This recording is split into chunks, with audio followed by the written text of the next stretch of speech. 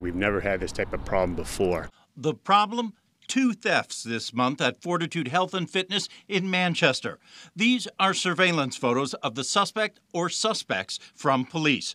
One of the partners says they've been in business for about 6 years, and David Booth says this is the first time they've had to deal with this. Very dismayed that we've had this intrusion in our community.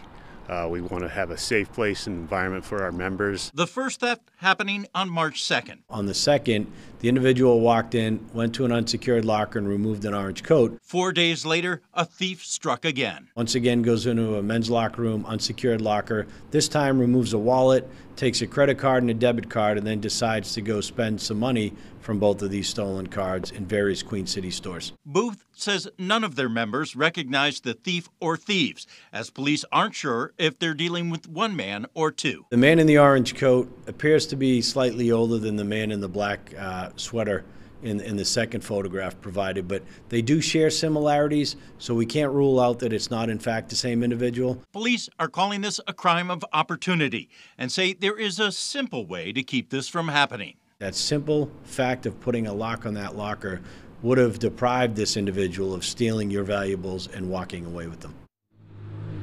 Now, if you recognize anyone in the photos and you want to remain anonymous, you can always call the Manchester Crime Line, that number 624-4040. You may be eligible for a cash reward. Reporting live in Manchester, Ray Brewer, WMUR News 9.